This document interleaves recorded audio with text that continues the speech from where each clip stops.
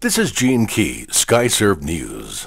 KHOU.com reports police say a man shot and killed his 12-year-old daughter and wounded his wife and 14-year-old daughter before killing himself at a condominium in southwest Houston on Sunday.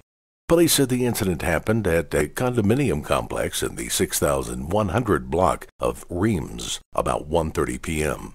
The dead girl was shot multiple times while her older sister was shot once.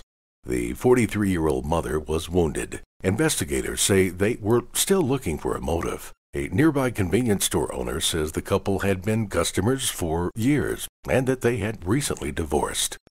KVUE.com reports the Texas Department of Transportation could soon have more money to use towards high-priority projects across the state. Texas Department of Transportation says it's planning on an additional $2 billion over the next 2 years.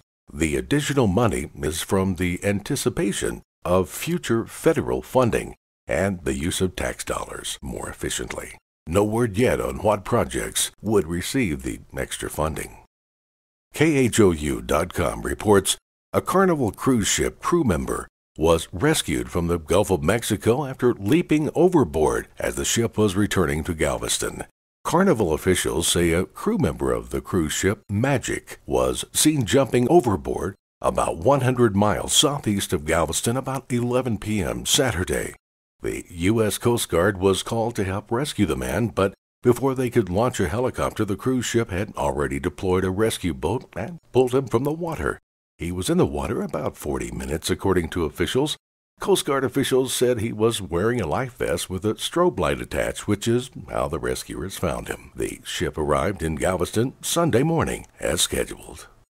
If you would like the latest Texas news on your mobile device, you can follow on YouTube. Simply search Skyserve News or Gene Key. You can also follow me on Facebook or Twitter.